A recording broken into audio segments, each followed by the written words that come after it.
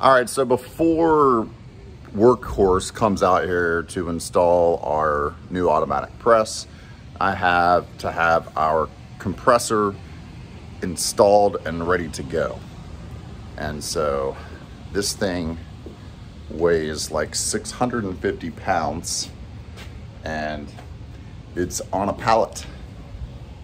I toyed around, this is a pretty stupid idea, but I toyed around with the idea of leaving it on the pallet. That way I could, you know, it's bolted down to it. That way I could, like, you know, move it if I have to. But I'm guessing it's just gonna slide around all over the place. All right, this unit doesn't weigh near as much as I thought it did. I think I watched a video, and essentially what these people did was unbolted it and then used a couple guys to just kind of tilt it and rotate it off of the pallet, and then tilt it off, get the pallet out of the way, and then you're home free. So I'll just get a couple of guys out here to help me, and we should be able to leave this on the pallet, guys. Are you kidding me? That would be so stupid. Got it off the pallet. I'm about to put in some wedge anchors using my Mimaki. And my electrician came today. Hardwired, 220, right in there. And then my 110, got a power cord for it, run there. Almost in business. Insulators that I bought online, I'm gonna put under the feet of this thing.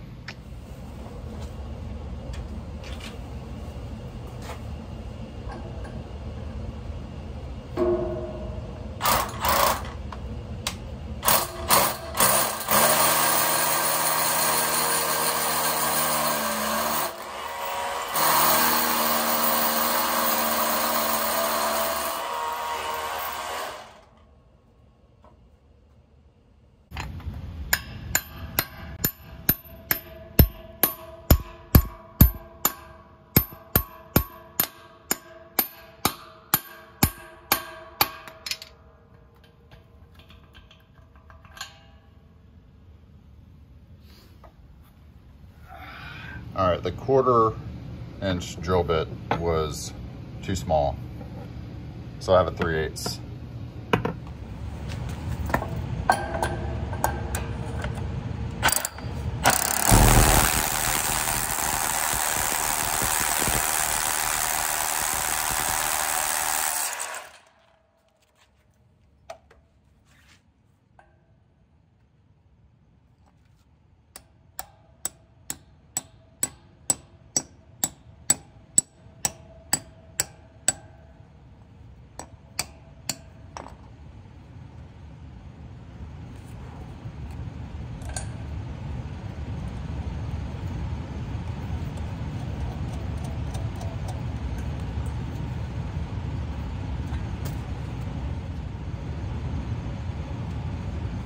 $14 mil.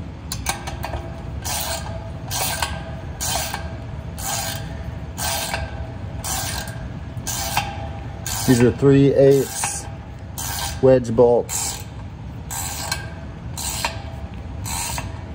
They want it driven 5 inches in the ground, but I only had 5-inch bolts, so we'll see how it goes. Nice and sturdy. All right, it's Saturday morning. Yesterday I went to Harbor Freight, I went to Tractor Supply, I went to Lowe's and stared at different ways that I could do the lines. I ended up just settling on copper. I don't know, I've never really done this before, but I think it's not gonna be that bad. So I got me a little blowtorch for, I have one at home, but I got one for the office. Got a pipe cutter for the office. Got some soldering kit. Little brush to clean. Got some tape. Got some couplers. Got some elbows. I think that's going to be everything that I need. I'll show you what I have going on right here. So I'm going to dry fit everything. This shutoff valve is already on here, and this was a 1/2 inch connection that was already on here. So I got all 1/2" material. I set up the air dryer to be up high. That way it could drip into this little bucket I have here.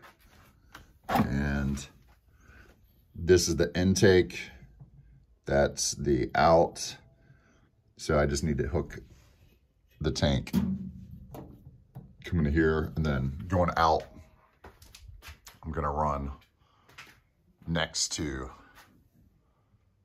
the electrical over there and run it out that way. We'll come over here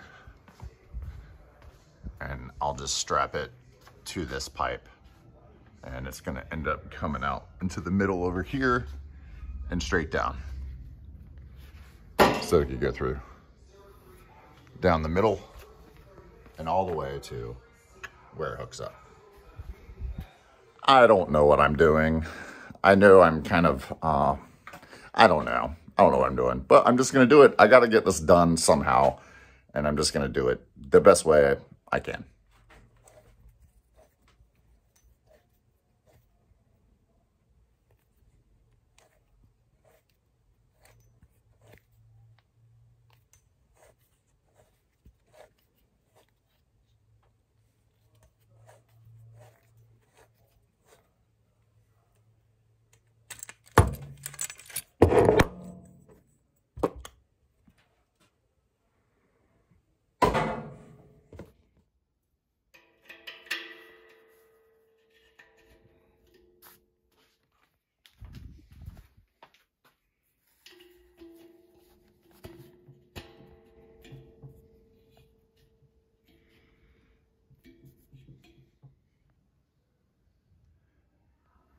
All right, got some tape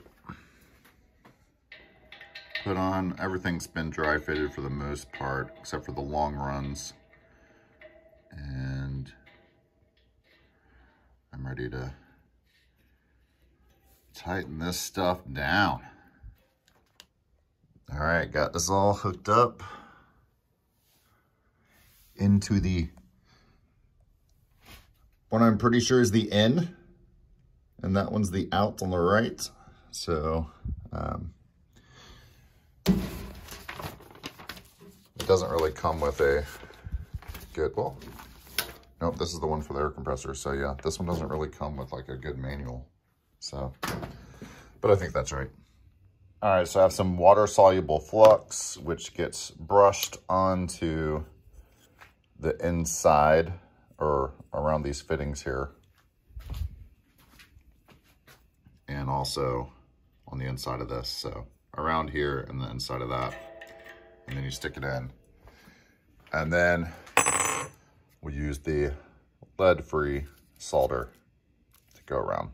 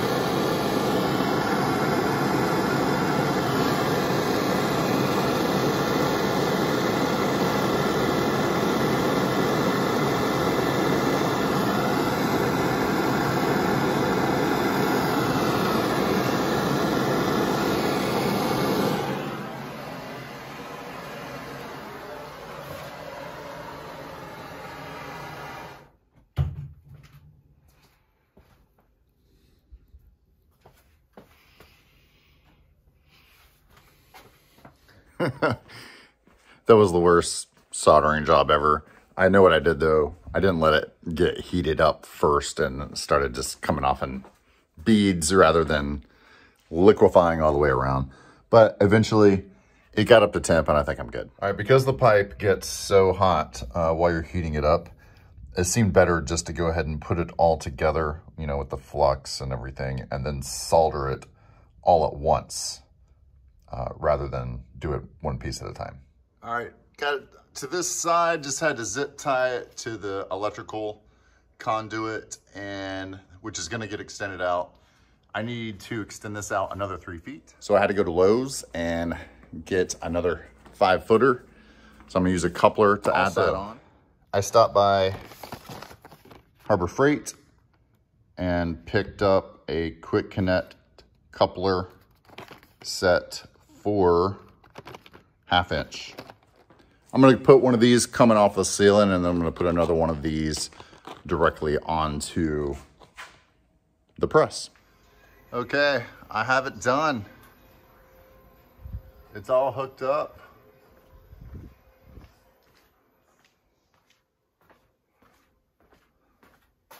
I guess I could try to crank this thing on. I'm a little nervous. All right, oil looks good. Oh God. Here goes nothing.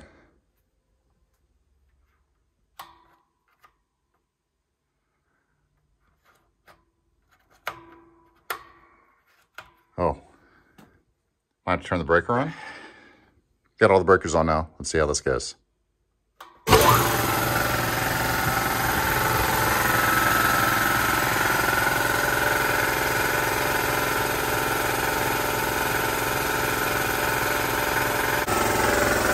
Pretty loud. Let's see how loud it is in here. Oh, that's not bad. Just hear that running. I got the shut-off valve back there turned off. So I'm gonna let the tank fill up and then I'll turn it on and see if we have any leaks.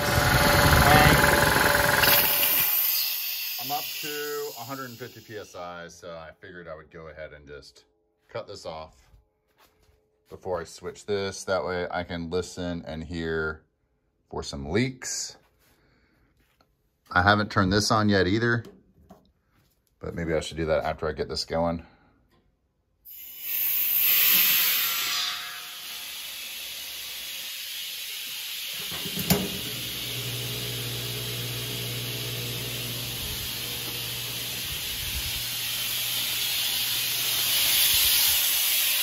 Okay, it's blowing out of there, so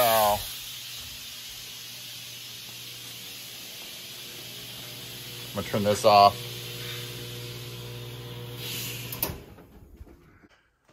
Okay, so I had one air leak. I forgot to use flux on one of the fittings down here, and so I'll show you what I had. I had to cut it here and get rid of this little section.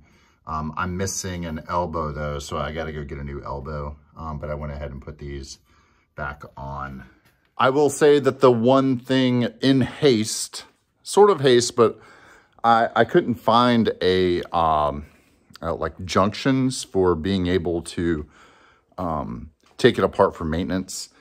And I also couldn't find 1/2 inch like shut-off valves, ball valves for putting just that into some different places just to make it easier for maintenance for this thing.